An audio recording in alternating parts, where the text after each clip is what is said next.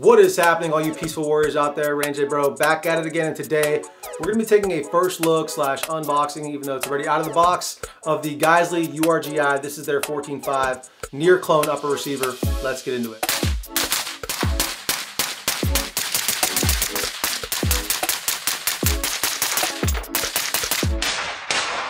Alright guys, welcome back to the channel. Before we get into the unboxing slash initial impressions review of the URG-I upper, I just want to say thank you so much for stopping by the channel. If it's your first time here, please like, comment, and subscribe. If you guys enjoy these videos, it means a lot to me. Also, biggest support of the channel right now is Brownells. If you guys want to help the channel out monetarily, if you're blessed enough to do so, head on over to brownells.com. Use bro code RDB10, which you 10% off any order of $150 or more. And it gives the channel a little bit of kickback so I can fund the ammunition and all the other things, the camera equipment that goes into making these videos. With that being said, let's get into the review. All right guys, so let's start off with our full disclosures. What is my relationship with Geissele?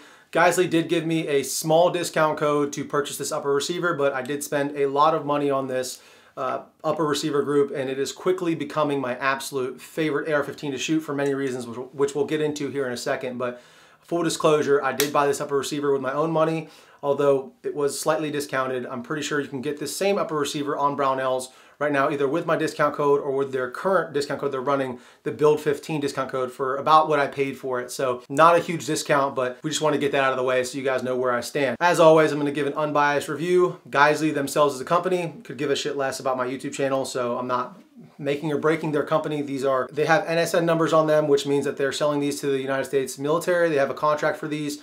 These are essentially the Block 3 uppers that's replacing the Daniel Defense Block 2 upper receiver groups with the RIS-2 handguards.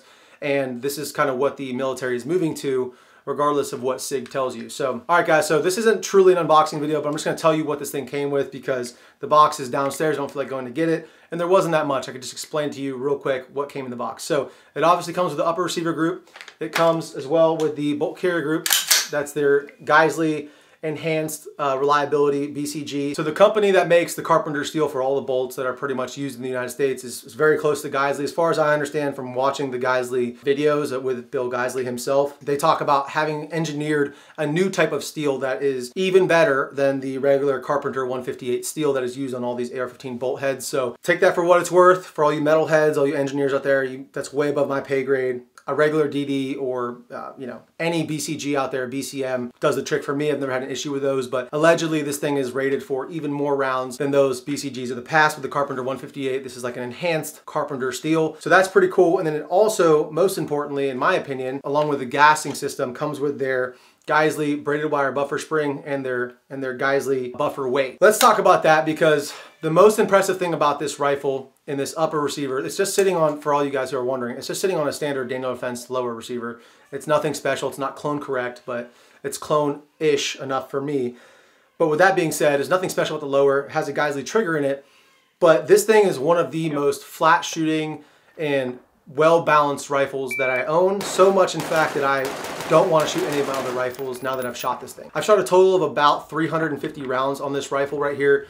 200 of that was under night vision. Obviously, you can see the EOTech, which is in the Unity riser, which in my opinion is the best setup for passive aiming with night vision. But overall, this thing shoots incredibly flat, incredibly smooth. The recoil impulse is straight back. It is predictable. It is one of the easiest guns to shoot. Get quick follow-up shots on target. And it is super lightweight as well, just with the Mark 16 rail. And everything about this upper receiver screams quality. So if my friends or my family are watching and you want to know what one rifle or what one upper you should get right now that's my favorite, it's 100% this 14.5 from Geissele Automatics. Now, the one downside that some of you may see, if you already have invested heavily in other suppressor manufacturers and you don't have any Surefire cans, these do come pin and welded with a Surefire muzzle device. However, this is pretty much the same as a Super Duty upper without the color coordination and the NSN numbers on here as their regular Super Duty uppers. Full disclosure, I've never shot their Super Duty uppers, but I'm pretty sure it's the same exact thing. This is a Geissele barrel. This is not a clone correct Block 3 or URG-I upper receiver with a Daniel Defense barrel. It's a Geissele barrel. And this is what is available on their website and on Brownell's website as well currently. But the one downside that you non-cloners might see about this upper receiver is that it's pin and welded with a Surefire muzzle device. Now, this is their 4-prong.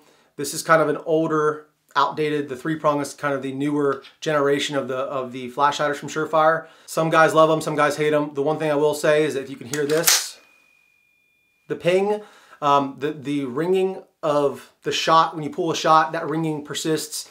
It does happen. I heard about it all the time. I thought people were over-exaggerating. It is slightly annoying, especially when we're in Ear Pro, it seems a little bit louder. Surefire does have this proprietary mounting system that doesn't accept like Bravo compatible.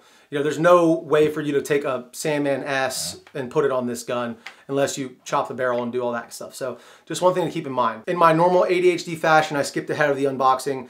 I kind of talked about it slightly, but let's just recap what comes in it. The upper receiver with the pin and welded flash hider, the BCG, the braided buffer wire, spring and weight, and then it also comes with a pre-sig patch, which I'll roll in a photo of right here, of the URG-I. So that's all that came in the box, and that's all you really need. Slap it on a lower receiver, slap your optic on there, and go to work. So before we talk about the setup, I just want to talk about what it's like to shoot, why is it better than any other upper receiver that I'm running currently, and kind of my initial thoughts and impressions on it. So I don't have thousands of rounds on this thing yet, but as I mentioned, it is so lightweight, it is so light recoiling. It seems like a tuned rifle the way it came, slapped it on a mil-spec lower, and it feels like a competition tuned rifle.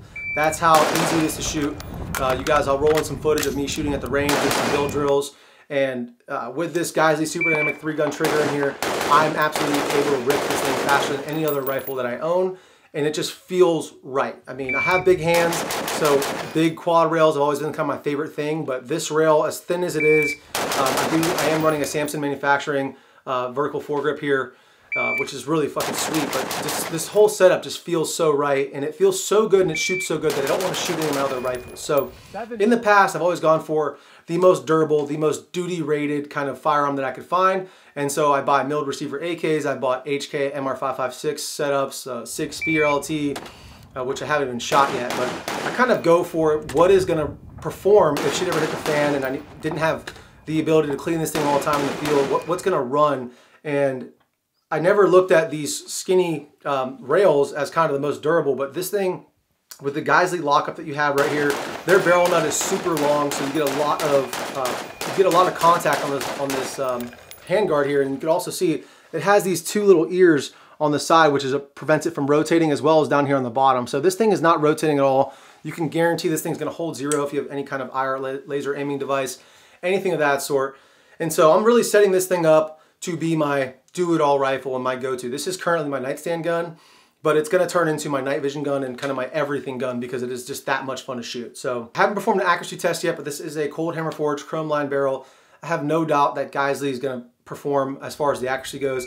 I think on their website they state this is a sub MOA gun with good ammo and a good shooter, but that is to be determined as far as my experience with that. As far as aesthetics, I mean, the rail, they can't guarantee what the anodizing is going to look like. It's just the nature of anodizing. So mine's a little bit more of that gold look, kind of matches the Unity there. If you guys have a Unity tan riser, a little more of a gaudy gold, but it looks good on here. Yeah, let's just throw the Surefire can on here and talk about that a little bit. So obviously, being that it is a Surefire muzzle device pin and welded, I have my Surefire RC2 right here. I'm going to throw this thing on and just take a look at how beautiful this thing looks with it on here. The flat dark earth on the Surefire doesn't really match the tanadizing on the Geissele rail, but it still is a whole vibe. Does it add up quite a bit of weight to the front of the gun? Yes, but it's still manageable because the rifle is so light to begin with that it is still super wieldable. Does add a little bit of length. I think overall, you know, you're probably looking at like what a 20-inch barrel would be with the suppressor and the 14.5, maybe like an 18 or 19-inch barrel, but it's still super manageable if you're running this indoors. You can obviously do all that cool guy stuff. Putting the can on here, it did change the ejection pattern. So without the can, this thing was ejecting perfectly at the 3 to 4 o'clock position. Perfect ejection pattern every single time, and it's very consistent. Didn't expect anything less out of Geissele, but this is the first like Geissele upper / complete setup that I've ever owned, and it's just the chef's kiss as far as how smooth. It runs like a sewing machine. Throwing the can on there obviously did add quite a bit of gas pressure to it, but it still was ejecting around the 2 o'clock region. And as you guys can tell in the footage, it did speed up the BCG speed a little bit, the cycle speed, but I'm not running a machine gun, so I can't really test that out back to back to show you guys that. Maybe one day we'll have some machine guns on the channel and we could really test that. But so what else can I say about this thing? This thing quickly became my favorite rifle. Like the second I started shooting it, it's just a performer. There's really no bells and whistles to it. It's just a really good, well-made quality product. There's nothing about it that I can really knock. It's so much lighter than my Block 2 upper receivers or any of the, you know, Aero Precision. I love Aero Precision, but It's so much lighter than a lot of the guns I run, especially the HKs and the short stroke gas piston systems and all that good stuff. But as far as the DI system goes, I don't think it gets much more reliable or better than this thing. And obviously the military's done a ton of testing before they bought any of these and gave them the contract. So you know it's been through those tests. I just gotta say, from my own experience, first impressions, I freaking love this upper receiver for what you get. You just build your own lower. You don't need anything special. Just put a good trigger in it and slap this upper on there, and you're gonna have a go-to-war rifle. I bet everybody in Israel or in Ukraine wishes they had one of these right now, but that is the nature of the world, and that's why America is the greatest country on the planet. Let's keep it that way. So with all that being said, guys, final thoughts. Absolutely recommend this thing. I have no skin in the game. I'm kind of obsessed with this upper receiver, this URG-I. I do have a Attacker 1-8 coming for this thing pretty soon from brownells.com. So big shout out to Brownells. Go head on over to brownells.com. Use bro code RDB10 to support the channel. Appreciate you guys. But with that being said, this is going to be 100% my go-to war battle rifle, as well as my nightstand gun and my night vision gun. This is just taking the cake on all those different tasks for me, because it is such a well-balanced rifle. To be determined for long-term review, for reliability, for accuracy as well. We'll determine all that in the future, because I just haven't had it long enough to do all that with it yet. But once we get the Attacker 1-8 on here, we'll take it out to range. We'll see what kind of distance we can get and what kind of accuracy we can get, as well as some more night vision footage once I find a range that I can consistently go train with night vision. I'm planning on using this in all my upcoming courses, whether it be carbine. If I'm going to do any 3-gun, this is going to be the gun that I'm going to use. With all that being said, if you already have an AR-15, if you already have a setup similar to this, do you need to sell that and buy this? No, you do not. As always, guys, it's going to be a lot more about you as a shooter than it is about the rifle itself. And don't be like me. Don't be a collector. Train with your weapons. Make sure you know your dope, your holdovers. Buy the same ammo. Be consistent in all the ammo you're using. And, you know, make sure you have a sling. Make sure you have body armor. You don't need to go buy this upper receiver just because it looks cool. I mean, if you have the money, go ahead. It's fucking awesome. You're not going to regret it. But choosing between this upper receiver in a training class, or ammo to train, or body armor, I recommend getting the other stuff first, and then this thing can wait. But if you're really in love with it and you must have it, then sell something and pick this thing up. So one piece of advice before I let you guys go: have those difficult conversations with the anti-gun people in your life. With everything that's going on in the world right now, this is probably the best time to bring them on board to protecting the Second Amendment and talking to them about freedom and why it's so important that we maintain the right to bear arms, as the Constitution, the supreme law of the land, states, because this is the only country in the world where you're truly a free man.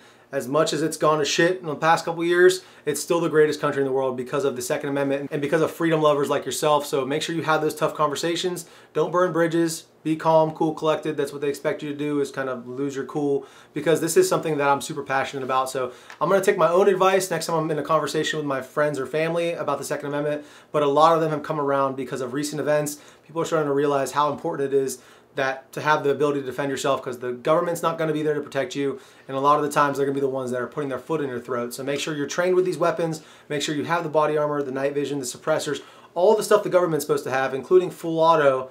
I'm looking at you, NFA, ACF, because that is protected by the Constitution. All of those things are important to have as citizens, because as citizens of the United States, we are the greatest fighting force the world's ever seen, and we need to keep it that way. Thank you so much for staying to the end of the video, guys. If you want to support the channel, please like, comment, or subscribe. Those are free ways to do it. If you have some cash and you want to spend it, head on over to brownells.com. Use bro code RDB10. Gives me a little kickback, saves you a little bit of money, and hopefully you can get a pretty sick setup like this. That's going to be it for today, guys. Until next time, stay safe, stay dangerous. Range Day Bro, out.